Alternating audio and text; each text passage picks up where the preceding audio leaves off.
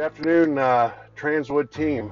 This is our first in a series of safety minutes that we're going to start having once a month. Today I'd like to talk about G.O.A.L. What does that mean to you?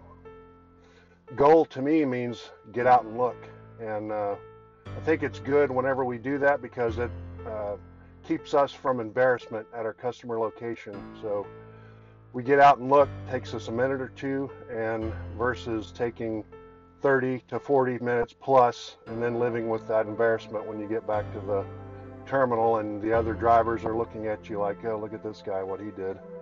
All you had to do was get out and look. And the majority of our accidents that we've had so far since I've been the director of safety here at TransWood are backing accidents and fixed object accidents, which I would venture to say that 99% of those could have been avoided had we just gotten out and looked.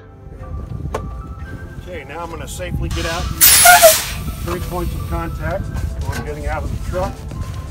Make sure I'm not going to slip and fall. We're going to walk to the back of the truck to make sure we have no obstacles or anything above us, power lines, anything like that that we could potentially hit.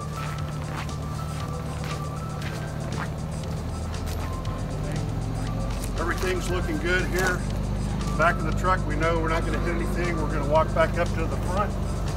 No yellow poles, no pedestrians, no hoses that we could potentially run over. Some of these hoses are up to $10,000.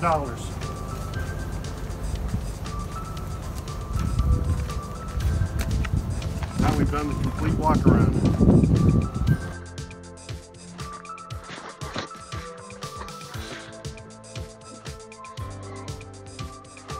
1 minute and 2 seconds is all it took to avoid an accident.